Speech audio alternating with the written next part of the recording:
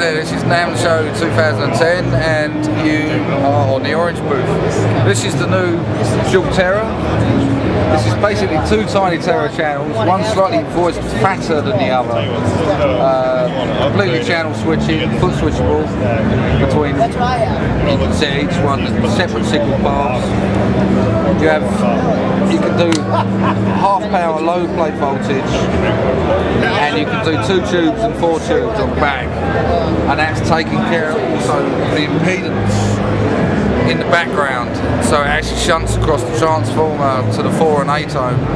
So the impedance is always what it says it is, whether you're switched to 2 tubes or 4 tubes, which allows you to get 7 watts low power 2 tubes, or 15 watts 4 tubes low power, 15 watts 2 tubes high power, or 30 watts 4 tubes high power.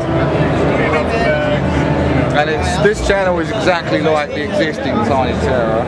This is similar, a little fatter voice. More gain. But not really, about the same. A little more maybe, you know. It saturates a little earlier. It's a little bit more jazzy at low levels, you know, it's not as bright. And this is a new 4x10 cab we've got, which uses the Celestion G1040 speaker.